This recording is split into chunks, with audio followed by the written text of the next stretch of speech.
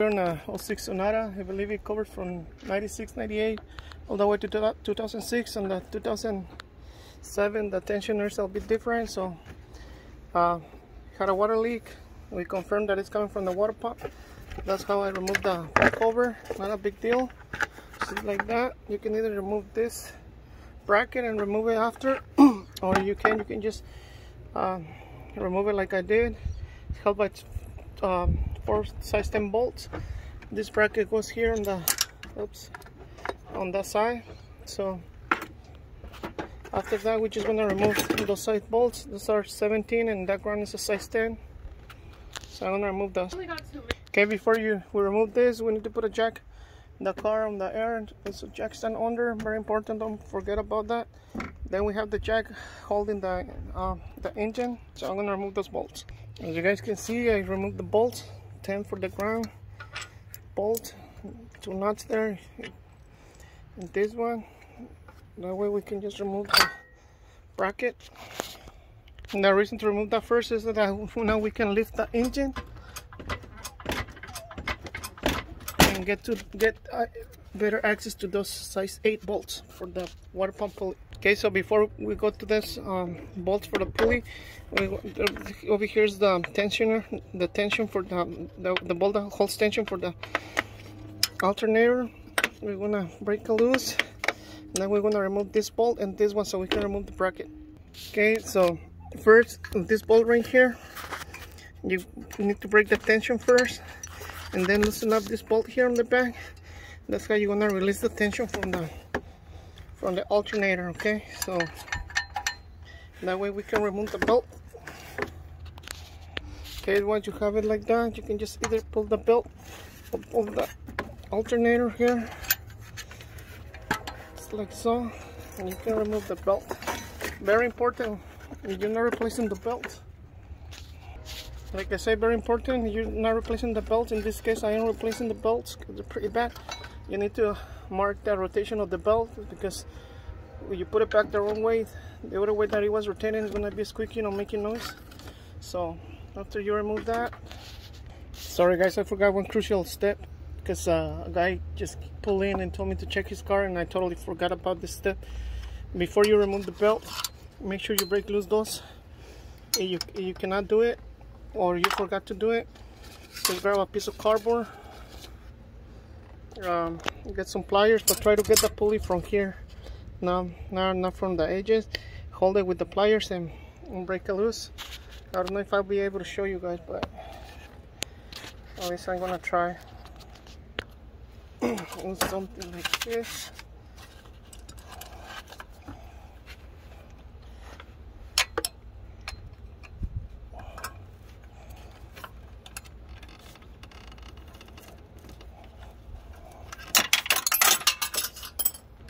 Okay, there it is. So like that, but like I said, try to do it before you remove the belt. I wanted to show you guys, this is the reason we remove the motor mount first, because you lift that engine as much as you can, and you got the bolts for the pump are pretty accessible from here right now. So now I have access to this size 12 bolts. I'm going to remove it, and that way I can remove the bracket. Well, just pull it back. Okay, we remove the tire. Now we come to the bottom and to remove this cover. It's held by 1, 2, 3 size 10 bolts. Okay, we lowered the engine. Now to release the tension on the belt, you need to loosen up this one like that. After you get it loose, then you break loose this one, and that's how you release the tension for the belt. Okay, so the more they turn this one on the back, the lower the pulley is gonna get, and easier for you to remove the belt. Okay, now we're gonna remove the bolt, pulley bolt. I just 7/8, and I do have a puller, but if you don't, just one hand here, one on the other one, wiggle it back and forward, and at the same time pull, and it should pop right out. If not, just hit it with a rubber mallet a little bit on the sides, around just to get it, to break it loose, and then start wiggling it. Okay. Okay, I actually didn't use my puller, I just wiggle it. Just remove this cover, and don't forget the orientation where it goes. See how it goes. To put it back exactly. Here's a lower timing belt cover. So we got 1, 2, 3, 4, 5 bolts, and this one is better if you just lift the engine with the jack and then grab it from top. So now we're gonna check our timing marks. We're gonna put the engine on the TDC. If you guys can see, we need to actually this one says up, and there should be a mark right here on the back, and we should align it with it. And those marks are because those marks are supposed to align here with the head.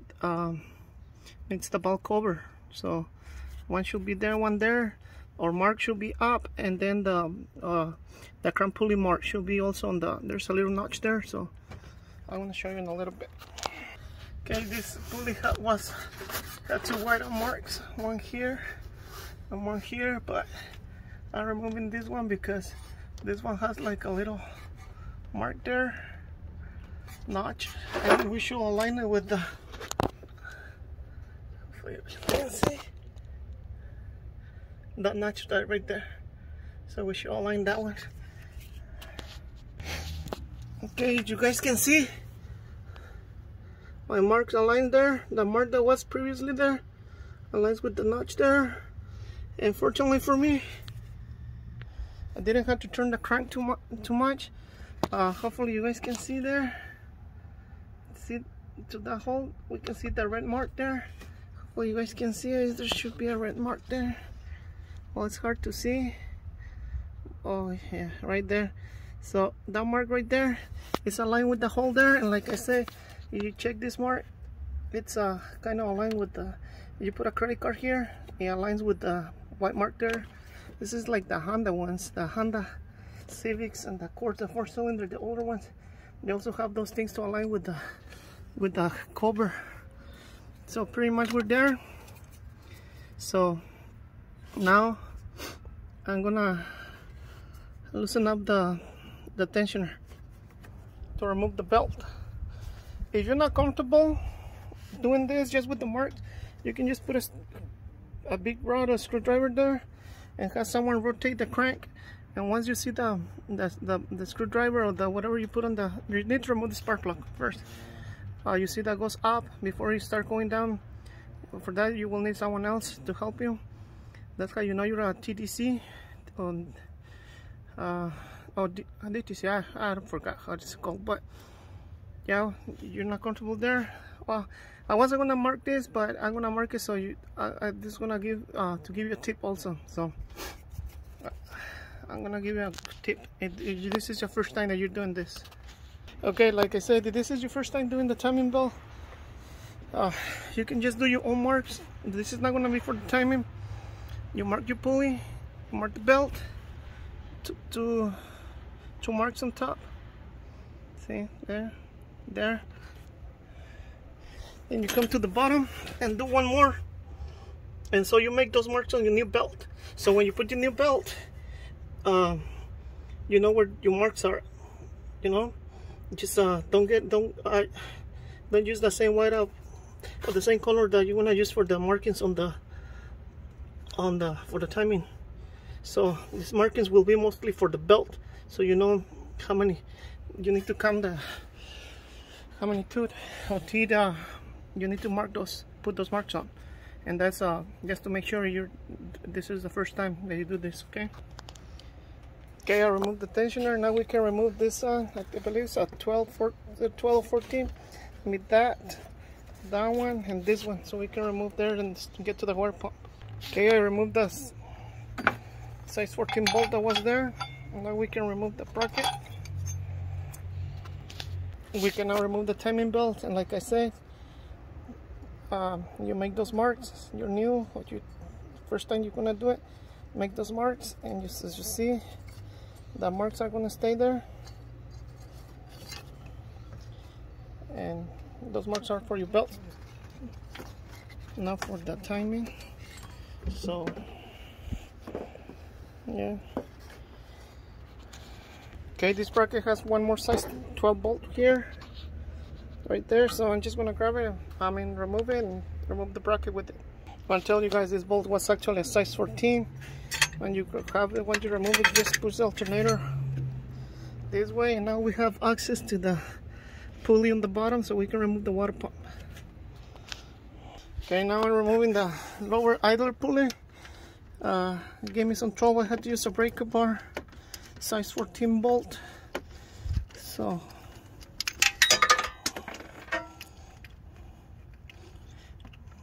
I'm gonna remove that, and then I'll start removing the water pump. Okay, for the pump, you guys can see where it started failing, started dripping there. So had the bolt on the bottom, 1, 2, then we have that one, this 2, that one, and the one lower. Let me give you a better look on the back, on the bottom. So we have these ones, that one. This is gonna be 1, 2, and 3. Just these ones, you can just take them off. Sometimes the water pumps have different size bolts, so if you're not sure of that, just when you remove a bolt from the pump, put it on the new pump. For this one, we're just gonna break it loose. So when and turn it out a little bit. And we got these two I'm gonna remove, and that one I'm gonna leave it on at least halfway. So when I pull the pump, just the antifreeze don't go flying everywhere, splashing everywhere. So you guys can see I just stopped the water pump a little bit with the ratchet, so the antifreeze start coming out. Okay guys, I didn't think it was gonna be necessary to remove the bracket, but it is. It blocks the pump from coming down from the bottom. So there's one bolt there, 14, and then one here, and then that one on the bottom. So it has 3, 2 on the left side, 1 on the front side. Okay guys, I ran into an issue. The card, it says on the sticker and the VIN number, it says 2006. So the lady brought me the timing kit from AutoZone for 2006 2.0, and it happens that it was made after the 6 months, so it's actually a 2007, so the tensioner changes there, but it's basically the same procedure to do the timing belt, except this one you set it up differently. For this one, you just put it back in place, and then to put the tension on the belt, once you kind of leave the bolt, don't tighten it like really hard a lot, leave it just there, finger tight, and then you turn down with an Allen key, you turn it counterclockwise, and that's what's gonna put tension to the belt. So now I gotta go exchange the kit. So just wanted to let you guys know that it ended up being 2007 out of 2006. So okay, just want to show you guys. I lifted the engine with the jack so I can clean there, in the process of cleaning there. So okay, I cleaned there, just like cool. It looks nice now. So I'm just gonna clean a little bit more with some sandpaper, and that's gonna be. I'm just gonna wait for the part to arrive. Okay guys, so I want to show you, this is what I thought I was doing. 96206 Elantra. It'll be the same for the 1.8, 2.0, 1.8, 2.0 Tiburon Elantra. So you guys can see here how the tensioner is different. I'm gonna run it. See, there should be your timing marks there, like I said, notch there, lines there, then the hole here, and like I said, let me show you the marks again. over here, those marks, usually that's just another way to make sure you have it right on the spot. Those lines, those little marks on the cam pulley, they're supposed to align with the head there, and here just like the Hondas. So that's the, I thought that we were doing that one, 96 to 06, but actually we're doing this one. It's 2007 to 2011. As you guys can see, here's the torque, and you guys can see the difference on this one. It's pretty much the same except for the tensioner. This one has nothing on the back, and this one actually goes into the block. This part right here, it actually goes into the block, and the other one doesn't. So also the block has a little like a dent there, so for those tensioner like brackets or whatever to attach there. But as we can see, the timing marks are exactly the same right there and there. So and this one is telling you about the red mark right here. So I got this book, guys. It covers all the way from 96 to 2011. So you guys need some instructions for any of the car that is under 2011, you know, send me as long as it's timing belts, not timing chains, I can send you some pictures and the instructions on how to do it. So if you need it for any of your cars, you have a car that you're looking for the instructions to replace the timing belt, let me know. Okay guys, I'm done cleaning there. Looks nice. Just still waiting for the part. It's been 30 minutes about and haven't arrived yet. We're in the 07 Elantra. The part took about 2-3 hours to arrive. I went to do another job and my phone died, sorry. I don't know if I'm gonna be able to put the whole video together. If not, this is just gonna be how I set up the timing. You remember, for those people who are new and never done a timing, when you get your timing marks, you know, you can, I told you to, this is only for the people who has never done a timing belt. Okay, so you do some marks there for your timing belt, and then you do one more on the crank for the crank, on the bottom for the crank, I'm sorry. Okay, so I installed the pulley, the idler pulley. It's supposed to be 20 pounds, the torque spec. So you remember I told you also to make a mark here on the bottom for your crank. See the mark there? And this one, our timing mark is on this side. So, and I'm gonna say one more time, these timings are not for, those marks I made are not for the timing. These are just for, so you can kind of know where your belt is supposed to be. You make those marks on the old belt, and then you just come that teeth and put it together. So have it there. So you put your marks here, then you leave the belt out of the idler. You come to the bottom and put your mark in there. And you guys can see, yeah, right there. So the mark is fine there. And then you just pull your belt to push it to the idler. The idler goes torque at 20 pounds. You come here, and that's how we verify our belt is in the pretty much the same spot where when we took it. So you're gonna be using the same tensioner.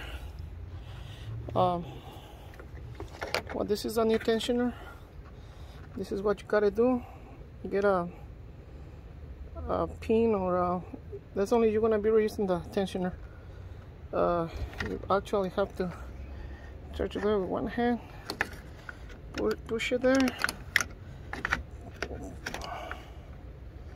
Push it like that, and get a Allen wrench or a pin or something there. Okay, once you have it there, just like the new one,